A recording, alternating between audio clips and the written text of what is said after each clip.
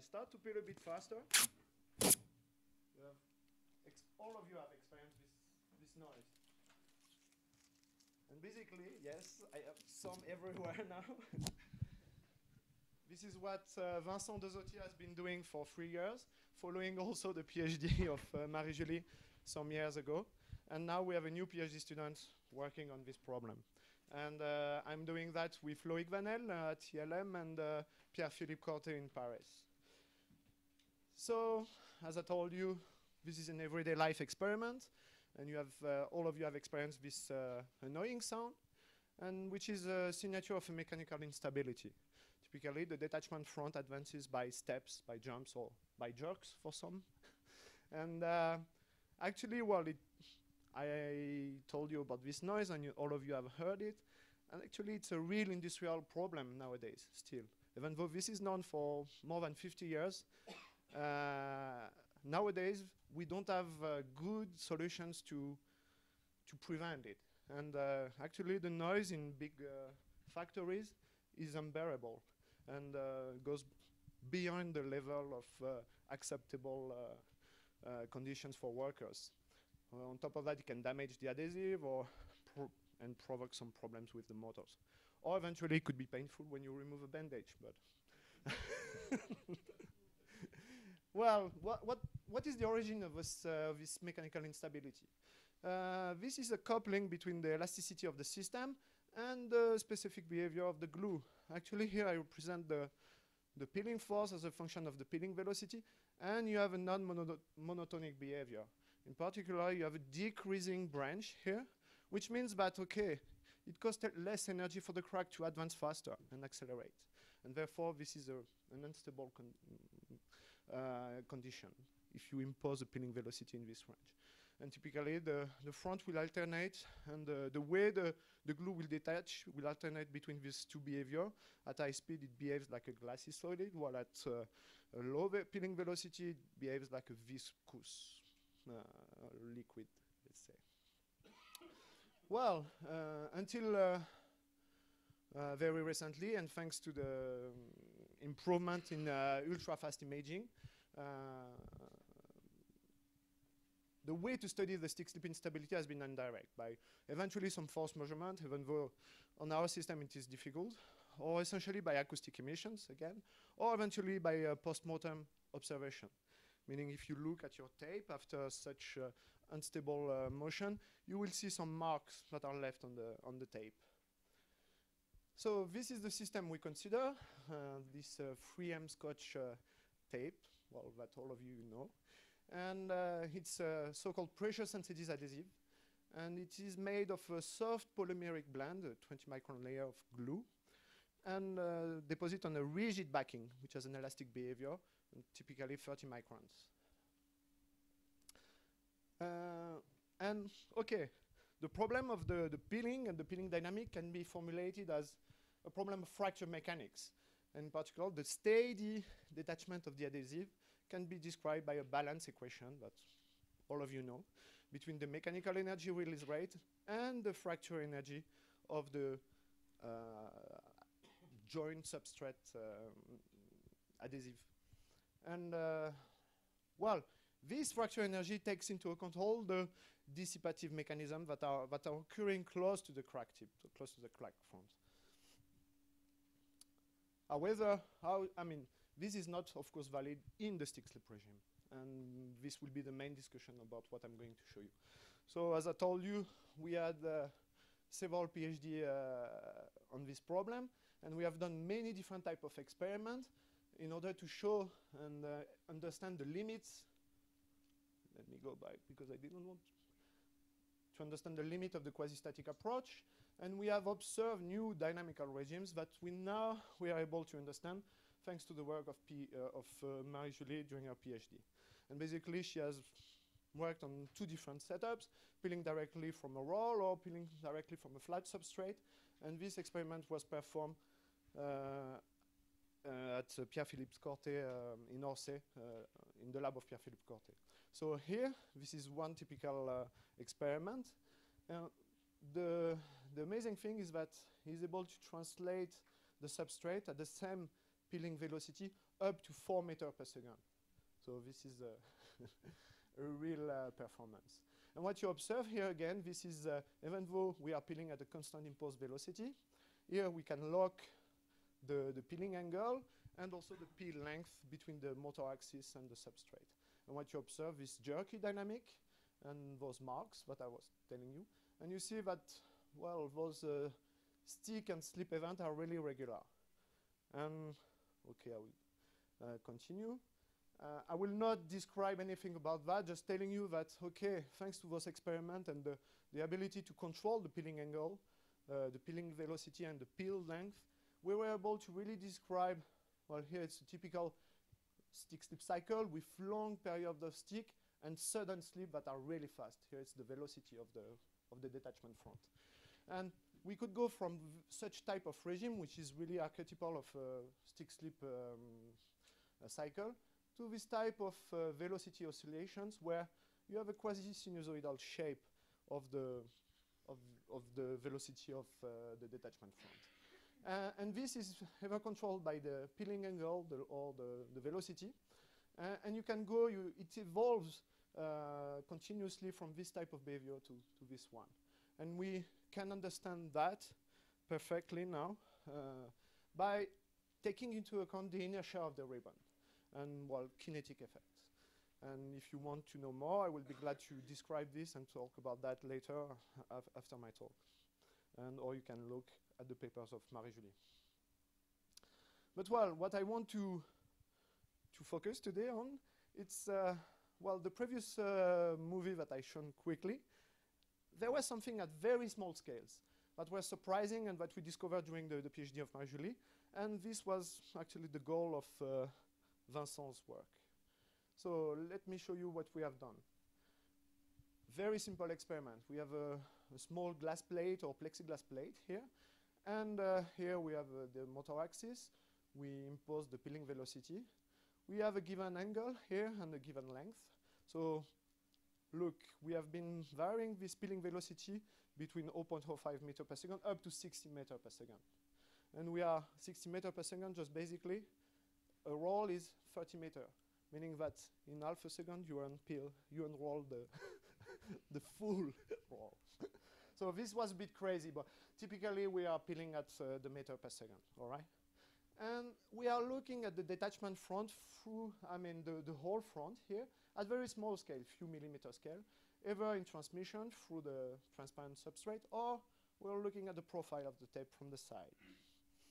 And of course, using a high-speed camera up to 700,000 frames per second.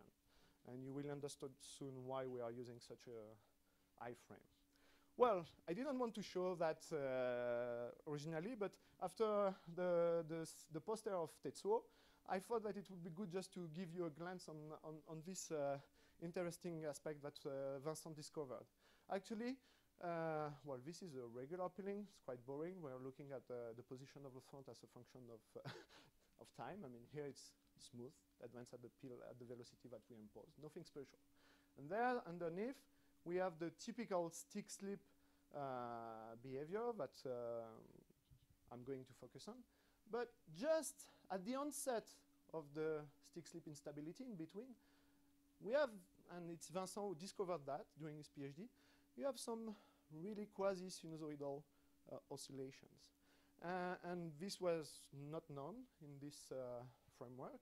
In particular, I mean, well, those oscillations, what is funny is that it increases a bit when you're peeling with the peeling velocity and their amplitude, but their period is constant. And actually, these are exactly the same type of inertial dynamic that you can observe at very high velocities. So this also, I mean, we now understand well those typical velocity fluctuations, but I will not talk about that. I'm going to show you a typical video of a typical stick-slip behavior that we have. So this is it working? Oh, no. So here is a typical experiment. You have a stick event and a slip event. This is the position of the detachment front as a function of time.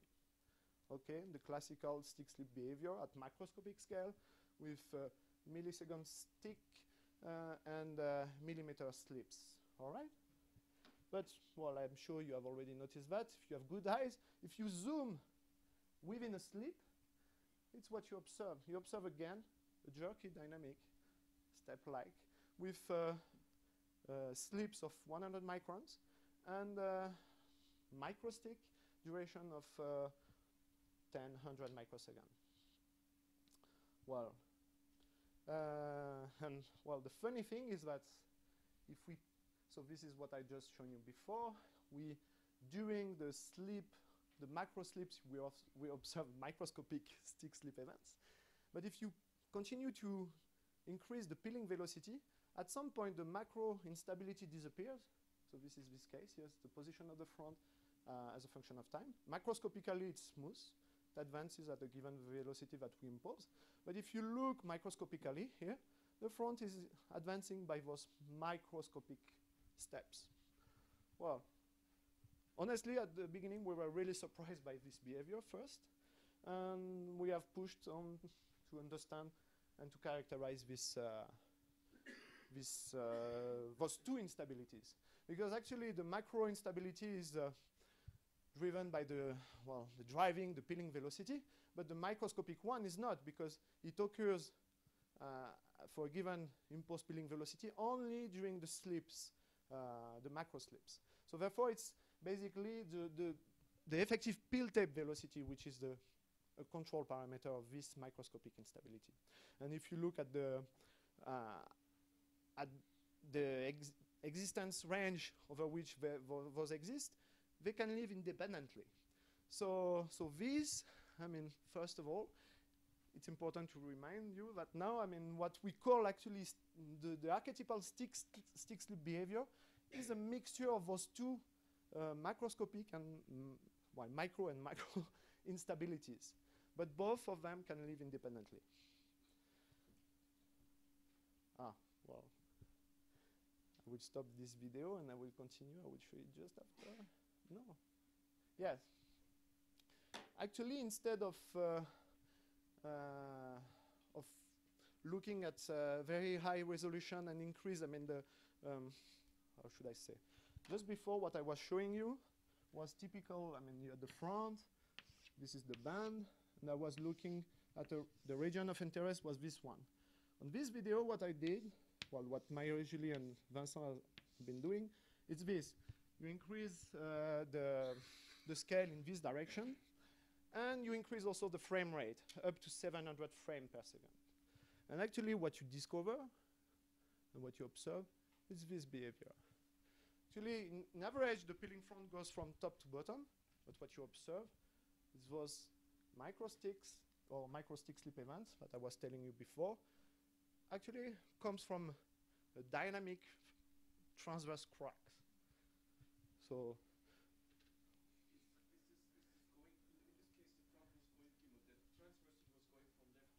again, yeah, but it can go from right to left or whatever, or even if you have some defects, it can go both ways.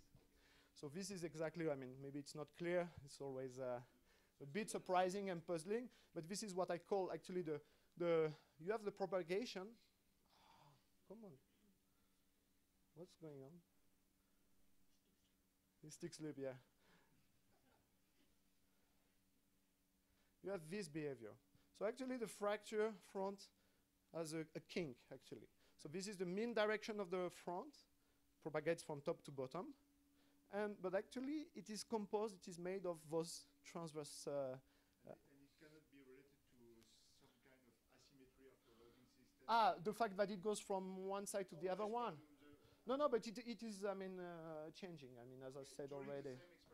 During the same experiment, when it starts from one side, basically it continues from this side. And you can have several ones propagating at the same time. Can I ask a technical question? Yeah, sure. So you're really controlling the spooling rate. Yeah. Setting the spooling rate to kind of get a typical angle? Is that you're controlling the velocity of the stage? Yes. No. In this case, we don't move anything and we don't controlling the stage. We are just the pulling rate.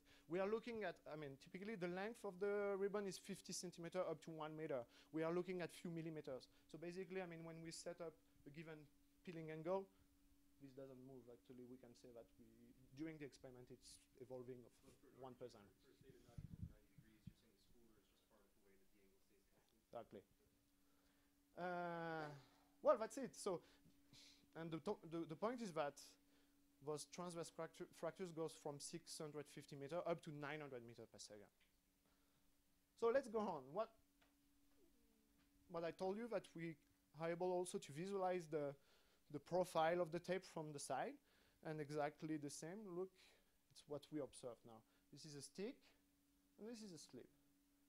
And what you see, I mean, you have this jerky behavior again during the slip. So here I show you the profile of the ribbon shape, and it goes from right to left. So during the stick, it doesn't move much. But here, I mean, you see you have clearly jumps. These correspond to the micro slips. And what I want to insist on, and you can already see in the previous slide, is the fact that the shape is evolving during this micro slip. Actually, you have a jump in the ribbon curvature, meaning that you have a release of ribbon bending energy. Okay? And, well, basically, it's nice. I like this video.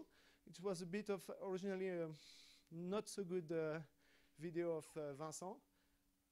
Look, actually, you can see, because he was not able to focus directly on profile, but actually you see, because of that, you see the propagation of actually the bending waves, actually. And if you just compute, I mean, the typical duration for the release of this bending energy, actually it gives you access to this characteristic time, or if you want, the fracture kink proceeds at the group velocity of those bending waves. You will see. Well, now what I'm going to tell you is, okay, I will go on the characteristics of those of this micro-instability. Vincent, Marie-Julie, but especially Vincent, have done many, many different experiments, changing the peeling velocity, the length of the ribbon, the peeling angle, and basically, I mean, what I will show you correspond to thousands of micro-stick slip events, well, basically around 7,000. So what we are going to look at is the amplitude of these micro slips, if you want, or the width of those transverse cracks, as a function of the duration, the micro-stick period before an event. Okay? So let's see what we observe. So originally, actually, we thought that this is really regular, and you had a given scale. And for many years, we thought that it was really fixed by the system. Actually, I mean, Vincent, after all his campaign, he could observe this. First, you have here, I show you the amplitude of this micro-stick slip as a function of this period. And what you see here, it's for a given peeling angle, one backing, you will understand why, and many different peel length. So basically, you don't see that, well, this behavior is independent of L. However, what is interesting, you have an increase, a peculiar increase of this amplitude as a function of the period. You see the same if you fix the length, and here we have varied the peeling angle. Well, you observe the same behavior, but there is a slight dependence with the peeling angle, which is really mild. Here I show the same in a log-log range, and it seems that we have this scaling behavior with the scaling exponent of 1/3. And what you observe here is slight dependence at small peeling angle. I emphasize on this, but just showing you for different peel angle. And here, for instance, looking at the amplitude of the micro-stick slip for a given duration, or a given window, you see that it decreases systematically with the peeling angle. Okay? So there is small, but there is an effect. Well, as I showed you before, there is we saw that there was this micro-instability is related to a release of the bending energy, and therefore we have been modifying the bending modulus, or the bending stiffness of our ribbon, by simply gluing with a rigid glue several layers of backing. And therefore, I mean, we can increase, by doing that, we can increase by 2 orders of magnitude this flexural rigidity. Okay? And what you observe, okay, again, I show you the amplitude as a function of the period for several backing layers. And what you observe that you have a systematic increase of the amplitude of the micro-instability.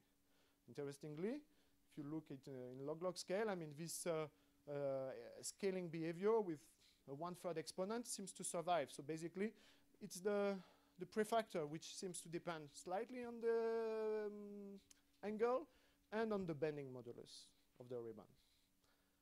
Okay, so how can we understand that? Well, we have been working on that for quite some time, and I believe now we could figure out a kind of scenario. So basically, what I'm telling you now is that during a microstick, you have, okay, the ribbon is stretched and bent. Okay, basically, so you are stretching the glue here locally, and you're bending the ribbon, all right? But then what you say, what we have observed is that when the glue, or we will assume that, when the glue is stretched up to a critical length, critical elongation, suddenly a microslip of a given size, IMSS, will occur. And therefore, I mean, based on this consideration, you can establish this local energy balance during a microstick slip cycle, saying that the bending energy of the ribbon and the stretching energy of the glue will be released suddenly during this advancement of the crack locally. And a slight important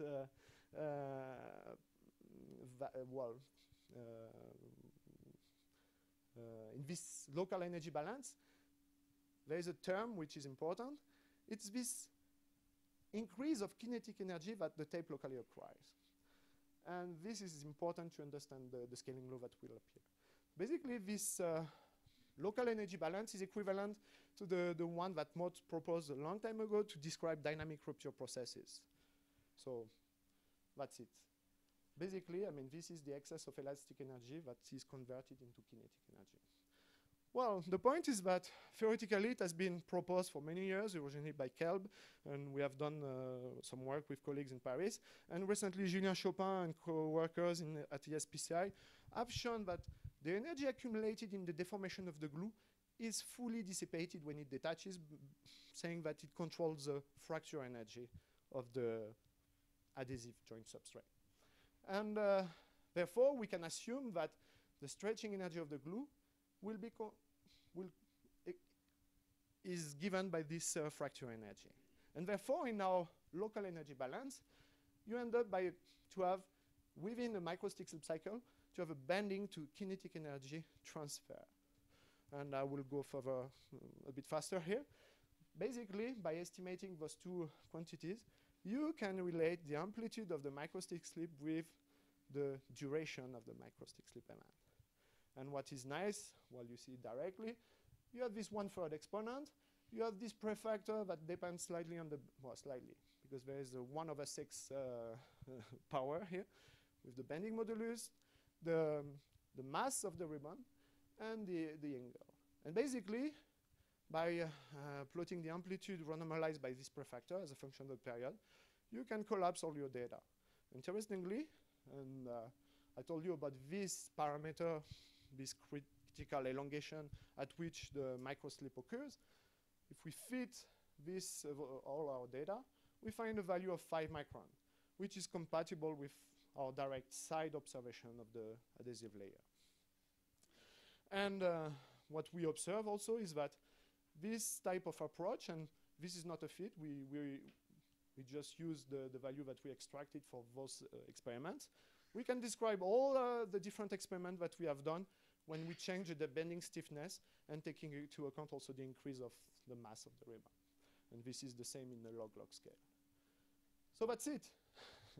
I will finish here by just telling you that, okay, we have unveiled new dynamic regimes of the unstable peeling dynamic. And in particular, you have seen 2 different instabilities with very different spatiotemporal scales, controlling parameter, and range of existence and characteristics. The point is that for those 2 instabilities, kinetic effects and inertia is crucial to take into account to understand those. Well, I won't say anything about the macro one, but, well, microscopically, this microstick slip or this micro-instability correspond to a dynamic fracture process with the regular propagation of fracture kinks. And the scenario comes from the conversion of a bending to kinetic energy locally. However, one thing that we still don't understand, it's why the front wants to kink. The physical origin of the kink here, we don't understand it. And in particular, it seems that there is a velocity threshold for their appearance. And we are still working on that by doing different things with some colleagues. I will show you a nice video to conclude by looking at the same type of process but with an infrared camera. What you see that eventually during the stick behavior, you have a rather strong increase of temperature of few degrees. And therefore, actually, we believe that maybe thermal weakening mechanism could be relevant to explain eventually this, the triggering of those objects. I will not say much. We have been working also on acoustics, and I will thank you for that. And if you want to have more detail, you can look at the PRL that just should be out now this week or soon. And Emil, thank you for your attention.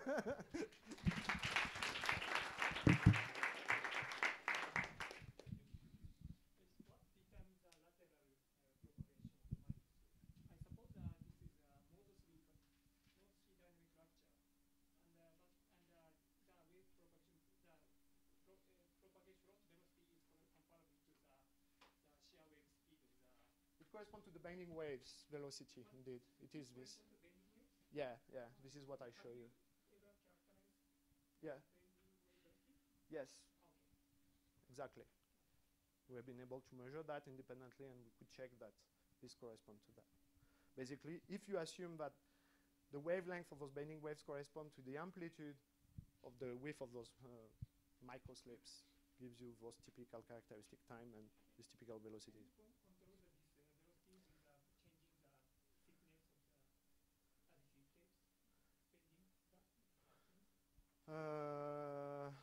Well, this is basically what we have done here. Changing the bending stiffness, you increase systematically the amplitude of the microslip.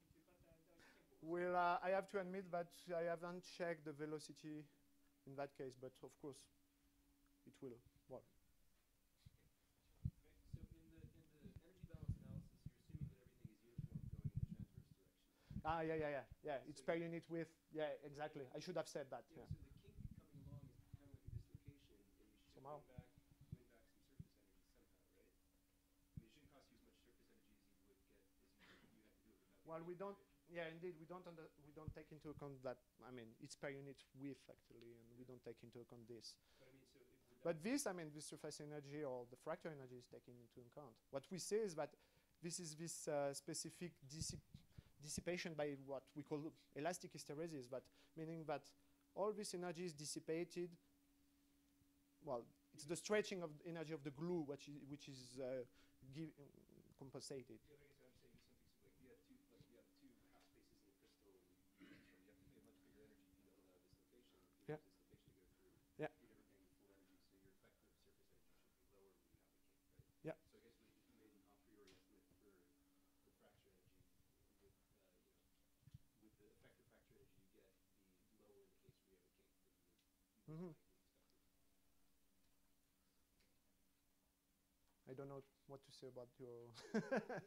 But indeed, actually, I mean, well, it reminds... at the beginning, well, I tried to look at other physical system where you had this kink propagation, and we tried to make some analogy with. But, well, so far I can say that. What could be the physical interpretation of this elongation length scale by micron? Is Well, it related to fractal toughness? Oh, it is again. This, I mean, this has been verified experimentally recently by performing rheological measurement on just the glue and peeling experiment, not by us, by well, Julien Chopin, Constantino Croton, Matteo Ciccotti. They have done really beautiful experiments where they could relate that, well, actually this critical elongation determines the fracture energy here. And it did that they could show that this fracture energy is given by the integral of the stress strain curve, actually.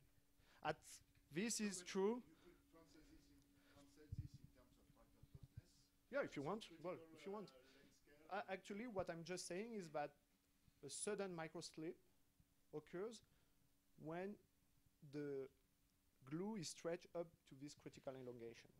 I'm just saying that. And the value that we could observe, well, what you could, that gives the fitting within this approach gives a 5 micron value.